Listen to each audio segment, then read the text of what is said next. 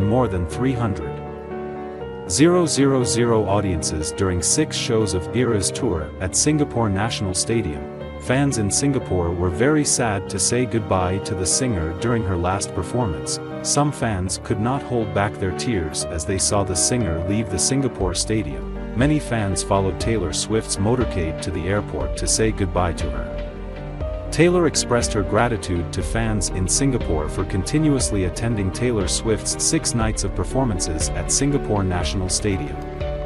Travis Kelce and Taylor Swift had beautiful memories in Singapore. They both had relaxing moments at Coma Singapore restaurant. That moment reminds people of their first date in America. Now they have to say goodbye to this land and its beloved people to start a new journey for a tour around the world. Travis Kelce, who was constantly present to support Taylor Swift's Eras Tour, also shared after his trip to Singapore that it was an unforgettable experience in his journey to support his girlfriend and everyone here very friendly. Most especially, I really like the way people here say, "Thank you," when they join hands and bow their heads. "I've never done that before," he shared shyly. Taylor Swift changed the lyrics in one of her songs, once again, as a shout-out to boyfriend Travis Kelce, in the crowd at her Eras Tour performance in Singapore. Swift was singing her hit song Karma when she changed one of the lyrics to, "Karma is the guy on the Chiefs, coming straight home to me." One fan captured a video of Kelce standing right below the stage while he heard his girlfriend's shout-out. The Kansas City Chiefs tight end, 34, was swaying back and forth, but after Swift, also 34, sang the lyrics, he raised both arms in the air and smiled while dancing in excitement.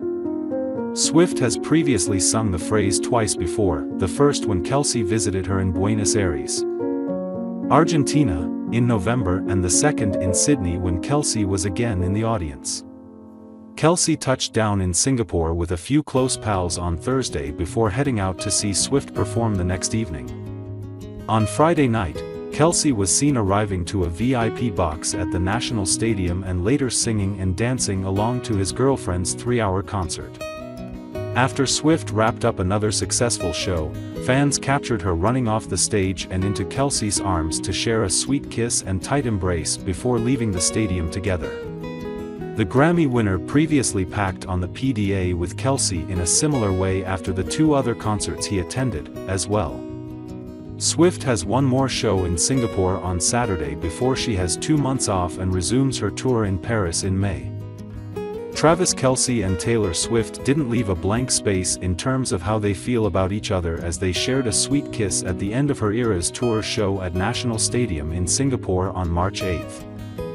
As seen in a video shared on social media, the singer walked over to the Kansas City Chiefs player, who was standing aside from the stage cheering her on, after the concert and gave him a smooch as they wrapped their arms around each other. And when it was time for Travis to watch the Night 5 performance with the rest of the crowd earlier in the evening, he was ready for it. In fact, he even brought along some of his pals to watch Taylor rock the stage as pics of the group shared to social media showed them dancing along. Ultimately, it felt like the perfect night for the tight end to go to the Grammy winner's most recent Singapore show. After all, he wasn't able to attend the first few because he was by his brother Jason Kelce's side as the Philadelphia Eagles center announced his retirement from the NFL. But make no mistake, Travis' support of Taylor is nothing new. In fact, he's been there for several of her Eras Tour stops, including her recent one in Australia. And there's no question that Taylor has been showing Travis encouragement right back, such as by attending many of his games this past season.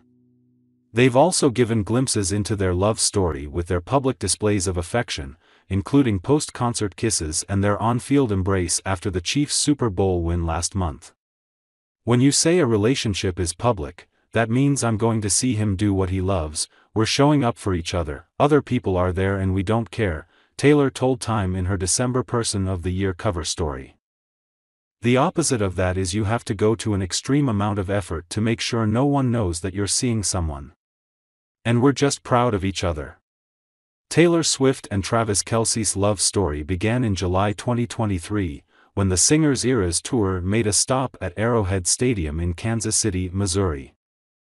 As a huge Swiftie, the Kansas City Chiefs tight end caught the show with hopes of giving Taylor a friendship bracelet with his number on it.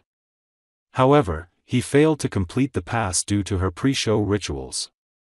"I was disappointed that she doesn't talk before or after her shows because she has to save her voice for the 44 songs that she sings," Travis shared on the July 26th episode of his New Heights podcast. "So, I was a little butthurt I didn't get to hand her one of the bracelets I made for her." After publicly recounting his fumble, a move Taylor would later describe as "metal as hell," Travis decided to shoot his shot and invite the Grammy winner to watch the Chiefs play at Arrowhead Stadium. "I threw it out there, I threw the ball in her court," he shared on the Pat McAfee show. "I told her, you know, I've seen you rock the stage in Arrowhead, you might have to come see me rock the stage in Arrowhead and see which one's a little more lit. So, we'll see what happens in the near future." Travis was rocking a mustache, which he debuted in August during training camp, when he was first introduced to Taylor. As he later noted of the era, that "stache and the '87 jersey was pretty iconic there for a little bit, and I had it when I met Taylor for the first time." Accepting Travis' invite, Taylor joined the athlete's mom Donna Kelce at Arrowhead Stadium to watch him and the Chiefs take on the Chicago Bears. After the game, Taylor and Travis were seen packing PDA at a local bar. Though folklore had it that it was the couple's first in-person meeting, the Karma singer later clarified the two had spent a significant amount of time getting to know each other beforehand. As Taylor noted, "We would never be psychotic enough to hard launch a first date." The 34-year-old singer was spotted arriving at Coma Restaurant with the NFL player on Friday night after her recent Eras Tour show in the country. She was joined by her band members and backup singers as they dined in the restaurant, making it more a friend's night out than a romantic one. The Grammy winner could be seen wearing a printed, knee-length wrap-over dress paired with heels. Meanwhile, Kelce decked out in a white t-shirt and gray pants. As an indication that the relationship was heating up, Taylor brought her squad, including friends Blake Lively, Ryan Reynolds, Sophie Turner, Hugh Jackman, Sabrina Carpenter and Anthony Porowski, to watch the Chiefs play against the New York Jets at MetLife Stadium in New Jersey. Another sign that Travis could be the one? Taylor started bonding with Brittany Mahomes, the wife of Travis' BFF and teammate Patrick Mahomes, in and outside of NFL games. The couple took their romance to TV, making a surprise appearance on the October 14th episode of Saturday Night Live.